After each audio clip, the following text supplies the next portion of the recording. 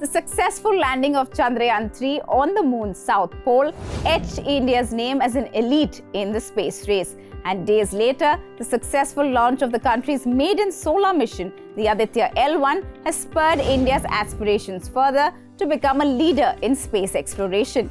And while 2023 has been a remarkable year for the Indian Space Research Organization, 2024 may just take it a notch higher. ISRO is now working on its first space mission, the Gaganyaan, which will take an Indian crew to the space in a spacecraft that is fully developed here in India. Gaganyaan is derived from Sanskrit, which translates to celestial vehicle. Let's tell you all about it, but don't forget to like and share this video and subscribe to the Moneycontrol YouTube channel. The Gaganyaan mission plans for a safe transportation of astronauts to space into a 400-kilometer orbit for a 3-day mission and will bring them back safely to Earth.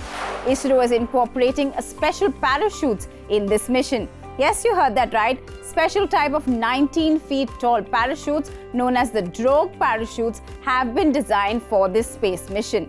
These parachutes will help in stabilizing the crew module and reduce the velocity of the spacecraft to a safe level during its return journey back to Earth. In the second week of August of 2023, ISRO in fact successfully conducted a series of drogue parachute deployment tests for the Gaganyaan mission. This was the first major challenge in order to launch astronauts to the low Earth orbit, and a testing phase is expected to take place by the end of 2023 or the initial months of 2024. So what are these parachutes really made of? These drogue parachutes are shaped conically and are packed with pyro-based devices known as motors. They will eject into the air upon a command by the space crew and will ensure a smooth and controlled landing of the crew. ISRO successfully conducted tests to check the longevity and performance of these special articles back in August. The Gaganyaan mission will require the creation of several crucial technologies prior to its launch in 2024. And since it's the first time an Indian spaceship will be carrying humans to outer space, ISRO is making sure that astronauts face no difficulties at all.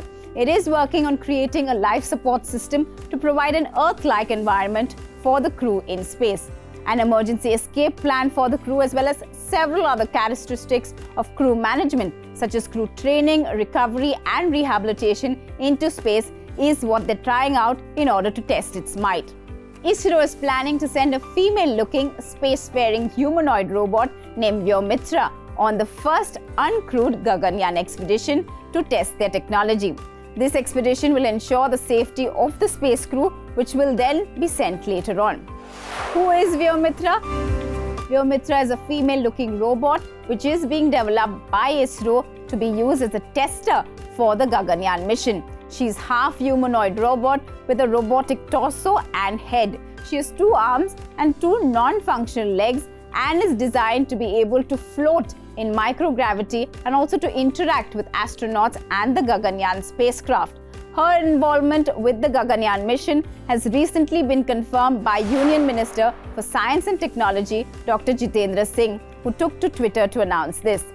Vyommitra has been undergoing several tests at the ISRO headquarters in Bengaluru since 2021, where she has been tested for a variety of environments, including simulated space conditions.